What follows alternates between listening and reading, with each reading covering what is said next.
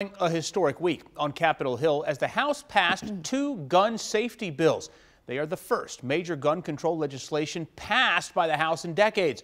Jess Arnold met up with a local Moms Demand Action advocate to talk about her personal experience with gun violence and how she hopes these bills change that narrative for future generations. It's just a surreal experience to get a news alert on your phone and have it say your name of your high school or the neighborhood where you grew up. You're frantically calling people, make sure everyone you know is okay.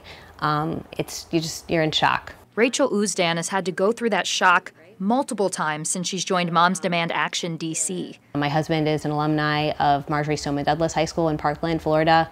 So that was a terrible shock for us and has motivated us to get more involved. Her husband band with other Parkland alumni in D.C. and carried this banner in the inaugural March for Our Lives. To see so many people motivated to get involved and so many people united in this cause is uplifting and motivating. But just 7 months after the birth of this movement, tragedy struck even closer to home. I've never felt like I had been personally impacted as much as with the Squirrel Hill shooting, just because my family's still there. I grew up there.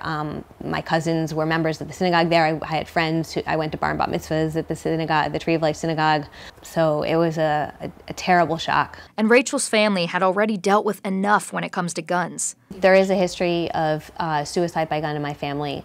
It's a private topic that my family doesn't really talk about, but it is a stigma. It is something that affects a lot of families. So needless to say, the House passing the Bipartisan Background Checks Act Wednesday, which would require background checks for all gun sales, and the Enhanced Background Checks Act Thursday, which gives the FBI more time to conduct these checks, gives Rachel some hope for the future. I'm really excited about the path forward, seeing a path forward and not just being deadlocked. In D.C., Jess Arnold, WUSA 9.